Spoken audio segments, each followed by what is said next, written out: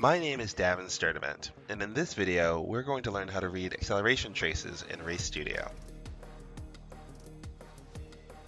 So I race competition cards, and I'm also a writer for Kart Pulse, which is designed to gather information about the sport of karting and put it into an easy to find place. So when I got in touch with Roger Cadell, who's the national trainer for AIM Sport, we decided to put together some videos about how to use karting data in Race Studio.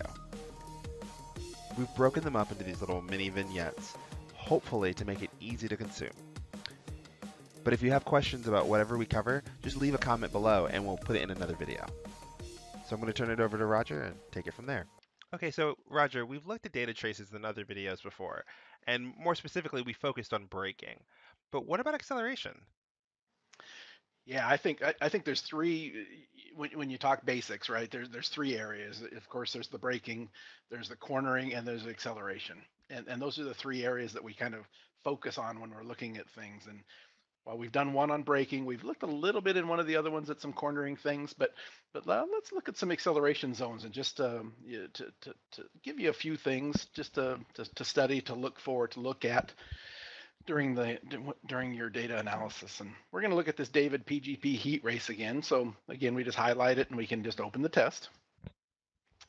And Race Studio software always opens up to the last place that you left it, and it always opens the best lap, right? So here we are. We're looking at a lap, right? I happen to have a third of my screen being a GPS map of this exact same lap, obviously, and so they're kind of linked together so we can see where we are on the track. And the way that I look at it, as we mentioned just a second ago, we've got braking zones right here. This is a big braking zone. We've got all these V's or U's at the bottom of the lowest speed areas. These are all the corners, of course, and the apex down here, right at the apex or the clipping point, right down here at the lowest part of the speed trace. And those are important areas because they lead on to the next straightaway, and those exit speeds are critical, obviously.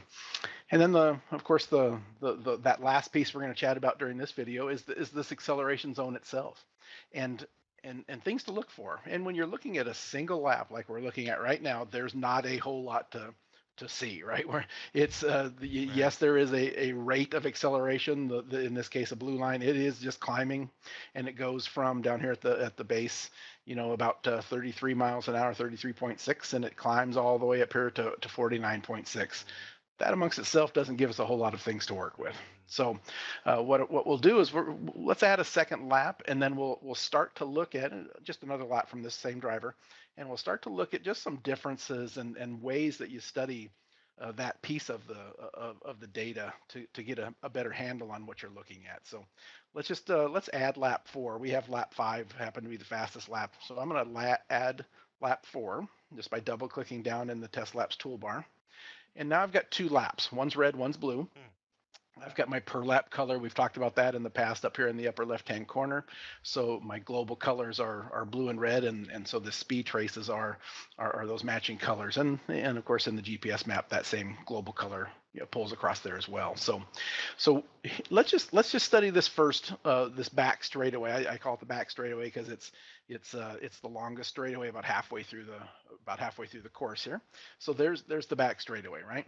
I'm going to zoom in just a little bit on this one, and let's compare the two laps, just to get an idea of the differences and between these same driver, same cart. They're back-to-back laps, right? So I'm going to use a little different method of zooming in. We're going to use the zoom tools that are up here in the secondary icon toolbar, and the little plus sign is the zoom enabled button. If we click on that one time, it turns to a little magnifying glass, and we can just click on anywhere in the map and then hold the left mouse button down and drag that across. I like to grab a little extra, so now we're looking at that same straightaway we were just looking at a moment ago. The interesting thing about this one is, and the way that I like to look at whenever I'm looking at two different lines is I look at the two different traces, and I use the concept of parallel lines. they're right on top of each other, or they're rising at the same rate, or they're converging, or they're diverging. They're going apart from each other, or they're coming together, or they're running at the same, parallel to each other. In this particular straightaway, the driver has come off of the corner here, and yeah, through the middle of the corner, the blue lap was a little bit quicker, but at the corner exit, right here where I've got the cursor, they're both at 33.8 miles per hour. Right, so they're heading on up this long straightaway. Yeah, it's 2,500 feet to about 2850, so 350 feet long straightaway or so. And you notice that they're about the same speed, and then all of a sudden something happens, and they start to diverge. The blue one ends up being a little bit quicker. And so you look at that and you go, okay, if this was a qualifying versus a race lap, what was changed? Did he change the carburetor? Did he change the gearing? Is there a reason behind it? In this case, it's the same cart. It's the same, it's back-to-back laps. Mechanically, the cart is the same, right? So then you have to look at this and go, okay, well, why? We're back to that why question that we always ask ourselves in data. Right. What happened? Where did it happen? Why did it happen? We've got a difference in speed. That's the what. The where is about a third of the way down the straightaway. There starts to be, at least even visually, we can start to see the divergence of these two speed traces. It may have happened even a little earlier. And then the third question is always why. Okay, so with a speed trace, we only have the money channel of speed. We only know what happened. So let's turn on our lateral G trace, which we come over here to the measures and laps toolbar and just click on the name, and that'll add that channel into our graph, and then we can start looking at this. And now this lateral G's, the left and right forces to the cart. If the driver turns the steering wheel to the left, we get a buildup of negative G's, left and right. If it turns to the right, and the opposite of that, you get positive G's. So here's the driver as I scroll to the right, down the track. You can see this is a right-hand corner that the driver's going around. Right there is at the apex. We've got the peak of our lateral G's. They're positive, as you can see here. It is a right-hand corner getting onto the back straightaway. So there's your positive G's, and you can see that the red one's a little bit slower. Let's not worry about that one too much. But right here, they are together. The driver is starting to release the steering wheel, and the lateral G's are decreasing back down towards zero.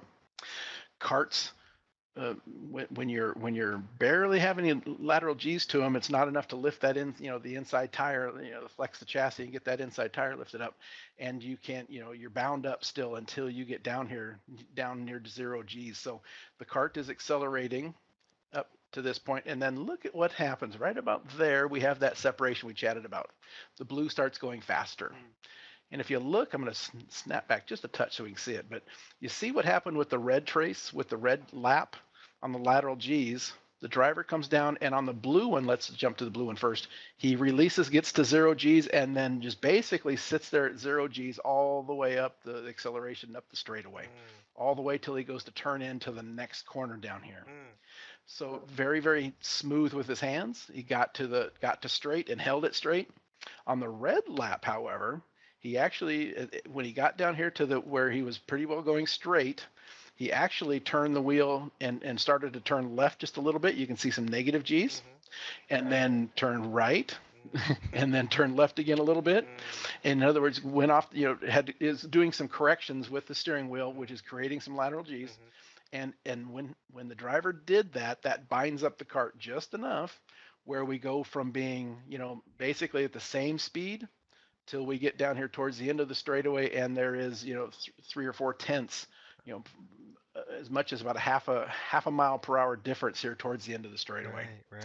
So it becomes something that you can see pretty clearly in the speed trace that boom, there's something different. So then you have to go back and you ask yourself why, and you start bringing up some channels. Right. Well, so, I know this track pretty well, and so like that corner there I know is turn 4, right where you're coming off of, because it's BGP, and there are some curbs there on the exit, like some rumble strippy curbs there, and right in there, yeah. So when you look at the G on the red line, because it doesn't go up a lot, it doesn't go down a lot. Do you think maybe particularly that driver may have just dropped a tire?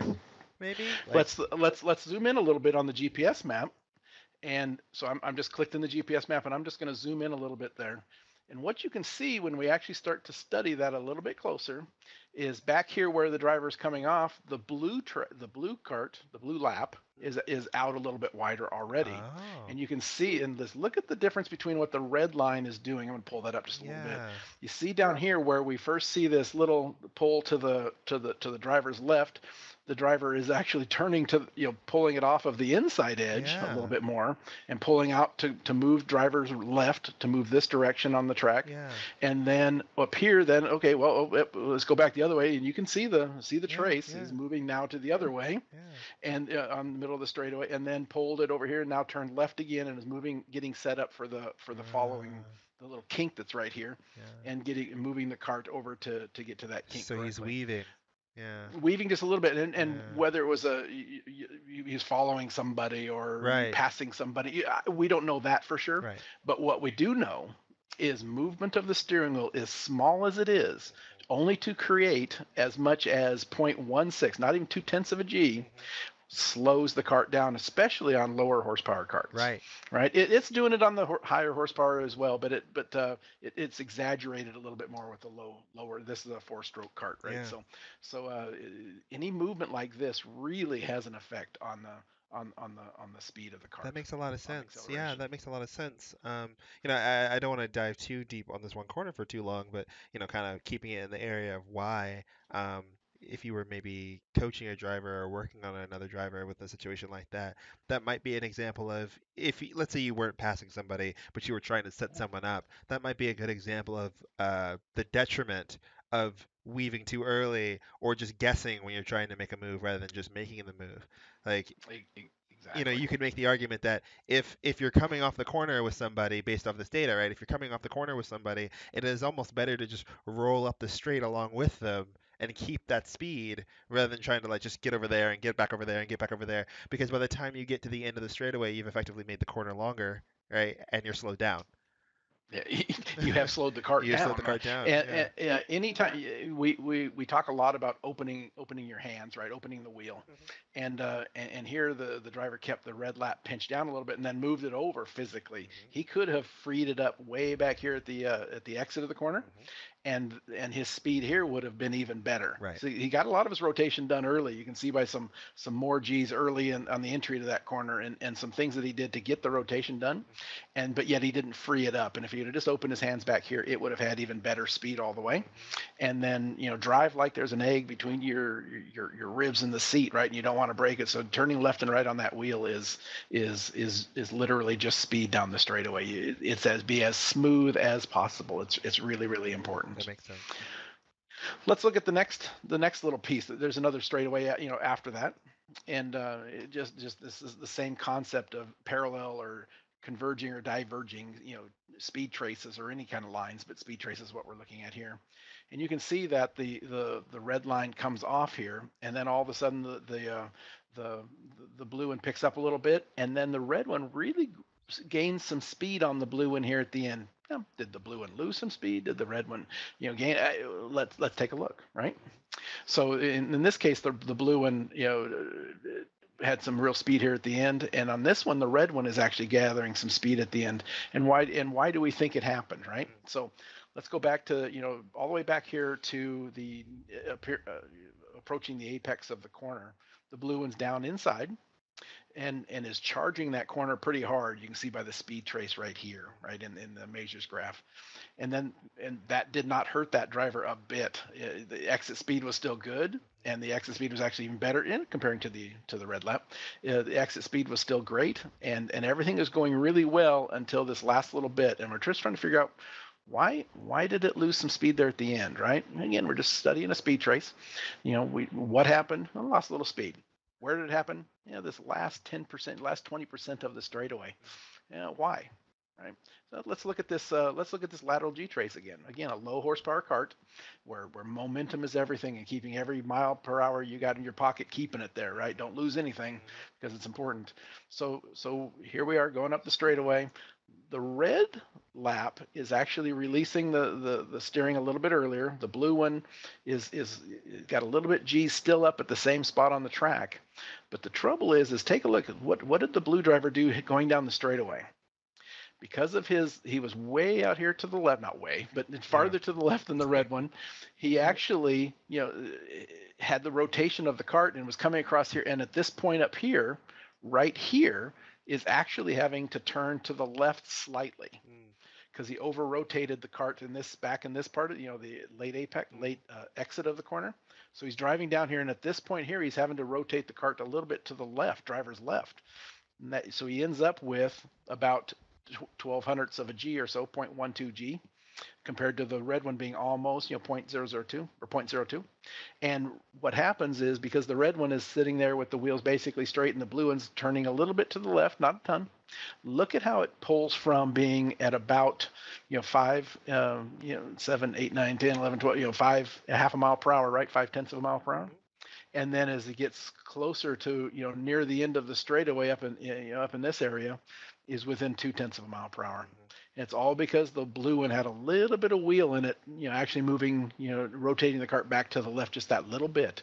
It is amazing that, especially with low horsepower carts, when you don't have enough G to pick that inside tire up, that just that little bit of wheel movement where you're not releasing that inside tire will pull the carts down just that little bit. So by looking at some speed traces, it's just some interesting things to look at, and to remind you to be really smooth with your hands, get the rotation done as early as you can in the corner, and unwind that wheel, and then don't do anything with it, as best you can, obviously, up the straightaways, and not be dramatic with your hand movements will create speed at the end of the straightaway.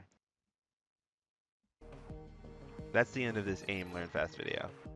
Leave a comment below if you have any questions, or if you want us to cover another topic. Visit aimsports.com if you want to learn more about Micron products.